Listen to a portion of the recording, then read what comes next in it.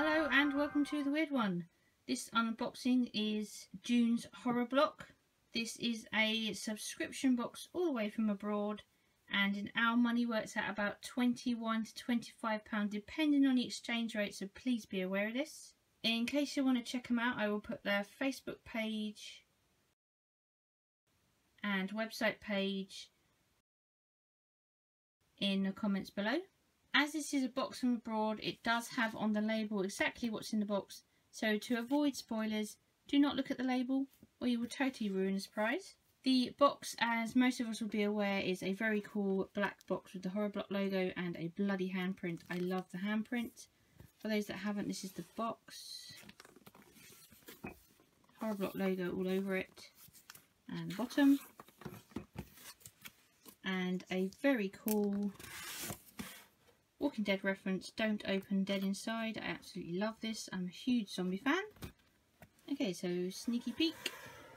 That's all you're getting. Okay, so we will start with the t-shirt.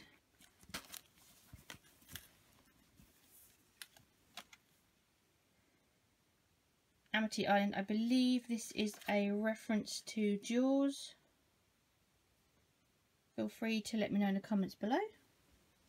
Okay, and the next item is a pop figure, and it is Willow from Buffy. I have to admit, I don't really see how Buffy is horror. I would say it's more supernatural, but I guess you can generally put it in the same area. I was a Willow fan, so that's a bonus. And we have a double pop month. And we also have the Strain, and I have actually seen this and it's not too bad. He's one of the good guys, and the others you can collect, and the really cool artwork. And then we have something in a bag.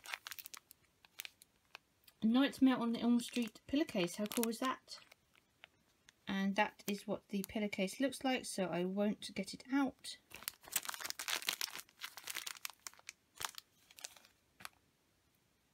And then we have a Blu-ray, Turbo Kid. I've never seen this. I have no idea what it is, but I look forward to finding it out.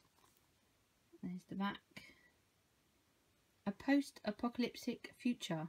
That sounds good already. And then, like in every box, we get a t-shirt and a copy of Remorgue magazine. Fear is Still a Place, session 9, and it is $9.95. Quick flip through. That looks cool. Horror Block advertising.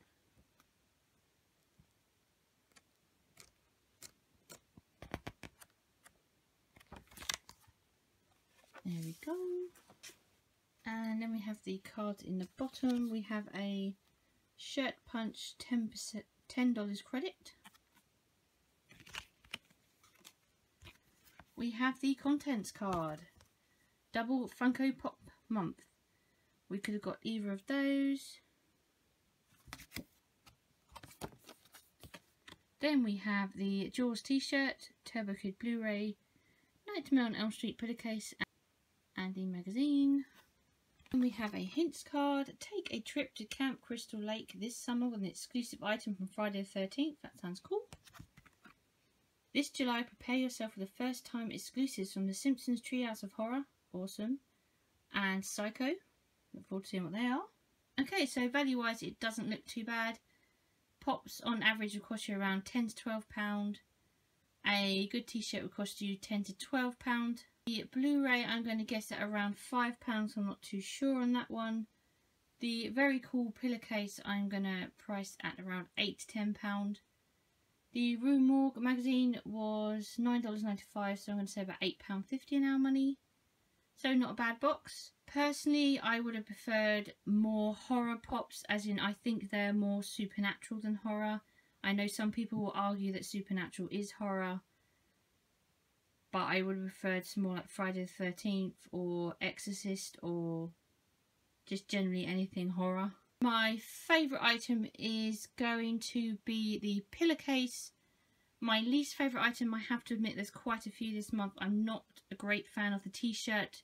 The pops, I'm not a great fan of. The Turbo Kid, I have no idea what that's like, so I'll give that a go.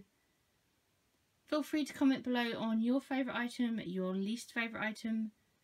Thanks for watching. Bye for now.